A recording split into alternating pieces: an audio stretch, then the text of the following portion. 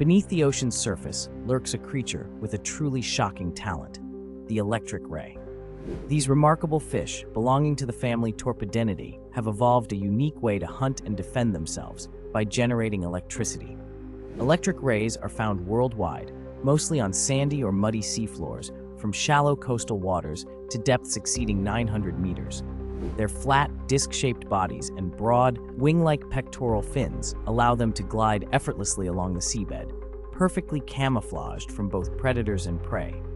What truly sets them apart are their specialized electric organs, located on either side of their head.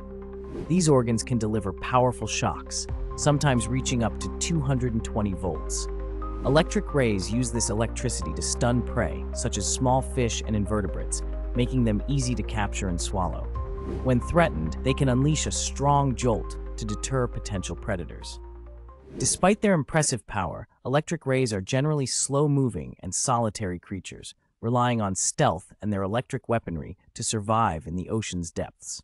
Their fascinating adaptations highlight the endless creativity of evolution beneath the waves, revealing how life thrives in diverse and surprising ways.